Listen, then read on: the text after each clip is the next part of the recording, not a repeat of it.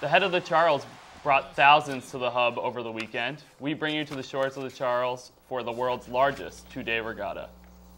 Thousands of rowers flocked to the Bay State over the weekend for the head of the Charles Regatta. The annual race attracts athletes of all ages. I'm 76.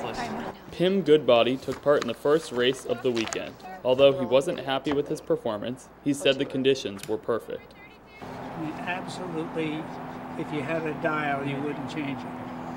The 3-mile regatta starts right here outside of the DeWolf Boathouse at Boston University, attracting over 300,000 spectators. Boston University's crew teams had 6 top 10 finishes in a race team members say they practiced hard for. Well, this is the first race of the season, so we've really just we've been practicing twice a day for the last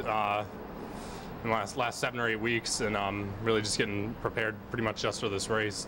Team members are happy with their results so far this season after a solid performance in the Textile River Regatta earlier this month. We raced in pairs. That racing came first through 12. We had 12 pairs, so pretty solid, but this is really our first test of the season. We've been hitting it hard this year, and I think everyone's bought into the program, which is a good thing. The men's team finished second in the Club 8 race, while the women's placed third in the Saturday's Club 4 race. The first regatta took place in the mid-60s. 17 course records were set on Saturday.